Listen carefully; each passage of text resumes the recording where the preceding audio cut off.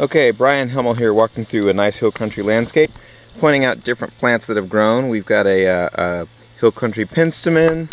I think those came mainly from seeds I planted. We've got some blackfoot daisy that are pretty much everywhere. This is one of my favorite plants, Damianita. It smells delicious. And then we start going into a normal caliche moonscape. There's a lot of this around the hill country. Trimming some of these trees up, just trimming off the lower branches, trying to get a taller, straighter growth pattern. I lay the brush down on the ground that ends up protecting the landscape. And now let's talk a little bit about berm and swales. So this was a caliche berm I put up. I didn't cover it with any mulch or any organic matter. It's just basically what I dug out of here I put up there, and that's what I was making this contour berm with.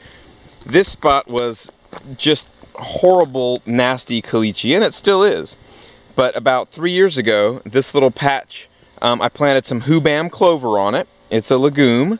Planted some Austrian winter pea. So I've thrown out some seeds a couple of times, but I don't think I ever planted any bluebonnet seeds here unless they came from a wildflower seed mix. So you can see we do have bluebonnets around, you know, and maybe one of the ones up here flowered, but whatever went in there, they really liked. So if you're trying to establish bluebonnet seeds are, you know, $30, $40, $50 a pound depending on who you're getting them from. But the hubam clover and the Austrian winter pea and the spring legume mix and your iron and clay cowpeas and your, you know, lab, you can get all those for less than $1 a pound. The soybeans are like 45, 50 cents a pound. You can treat them with the Rhizobium inoculant or just throw them out. And as they start growing, they inoculate the soil with the microbes that things like these bluebonnets like. And this is one of the best stands of bluebonnets I have ever seen on nasty caliche soil.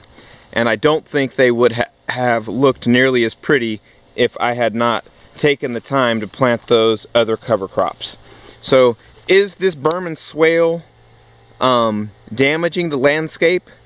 Absolutely. I mean, this subsoil hardly grows anything. There are some Engelmann's daisies that can survive. The Damianita can survive. This hill country penstemon, I'm really pleased with it, but normally it gets, you know, killed off by the deer.